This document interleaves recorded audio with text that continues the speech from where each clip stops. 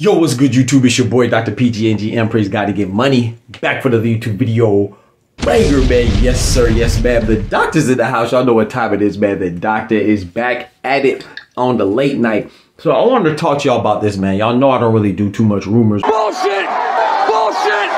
Bullshit, bullshit, bullshit, bullshit. Man, I just try to give y'all the real accurate news, you know, from an unbiased standpoint and a funny standpoint. You know, I like to give my little comedy in there, my little satirical opinions, you know, and my sarcasm. But I've heard from multiple sources, primarily from the Boxing Voice, that I've been hearing this for a couple days now, that Terence Crawford, Bud, pound for pound #1 fighter out here in the world, is he though? Has a fight potentially in Saudi Arabia. Yeah, y'all see all my jeans back there. I don't be going nowhere. I got all those jeans I need to sell them, you know what I'm talking about? Or donate them somewhere. But I got a whole Macy's in my closet with all them jeans. Damn!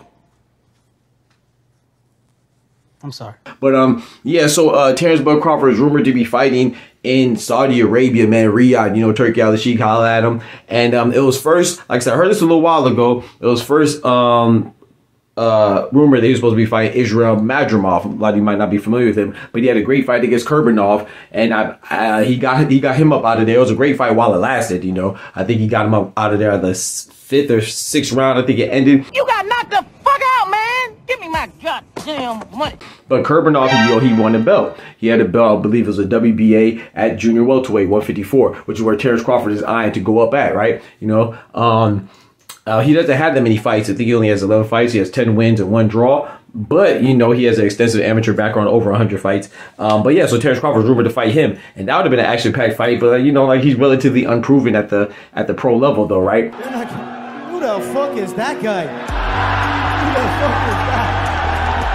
You know damn well who I am. Who the fuck is that? But now I'm hearing rumblings about Terence Crawford supposedly fighting Tszyu, man. Excuse me, what? Tszyu. Excuse me? Tszyu. In Saudi Arabia, and they're looking around November, December. That's the timeline, so it would be this year. Once again, these are just rumors. I've heard it from multiple sources, not just one, but primarily from the Boxing Voice, so I want to give them credit because that's where I heard it first. Snitching, bitch.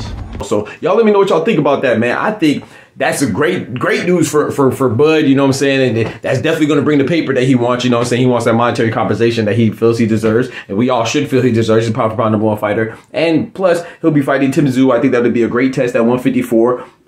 You know, and some people are like, dang, what happened to Sebastian Fundora? Well, it would have been Sebastian Fundora, but Sebastian Fundora is out because due to injury right now. So, you know, and it was, of course, offered to him first, but like I said, he had to hold out. So we never know how it might go. But for right now, tentatively, as a rumor reel's kicking, is we might see Terence Bud Crawford around November, December this year going against Tszyu in Saudi Arabia, man. Y'all let me know what y'all think about that, man. I got Bud all day, but I know Tszyu's a warrior. He's going to come to fight, so I'm interested in that fight. That'd be a banger, man. I love y'all. Y'all have a good night. God bless. I'll catch y'all in the morning for Jared Anderson against Mary. Y'all be easy. Peace. Love y'all, man. Remember, with God, we can do anything. Without God, we are nothing. From the hood to college, both worlds they had to meet. 6 degrees between us, so cold we're about to freeze. But we're Florida boys, hot takes, we bring the heat. We're moving the culture, the engineers to the streets.